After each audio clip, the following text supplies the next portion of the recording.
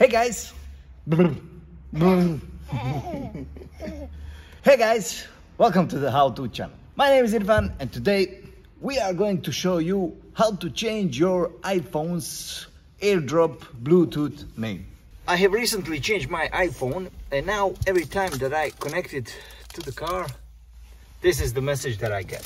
Irfan's phone 2. This number 2 in the braces is what bothers me and I want to change it. The procedure to change the name is pretty simple and straightforward. Just go to your settings app on your iPhone and scroll down to the general right there and go to the first item on the list, which is about, and right there in the name section you will see it says Irfan's iPhone 2 in the braces. Go on it and you can see right there you get a keyboard, so basically you can change that Irfan's iPhones to any name you want. I just want to delete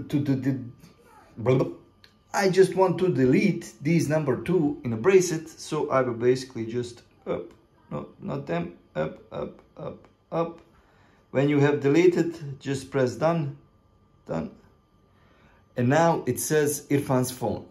Now let's check if this really works. Let's connect this iPhone to the car and see what name we will get.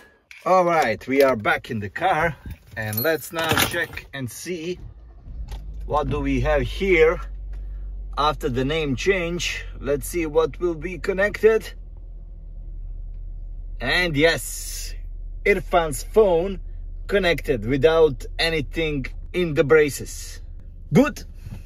I hope you have found some value and I hope this can help you guys. Thank you and I will see you in the next one.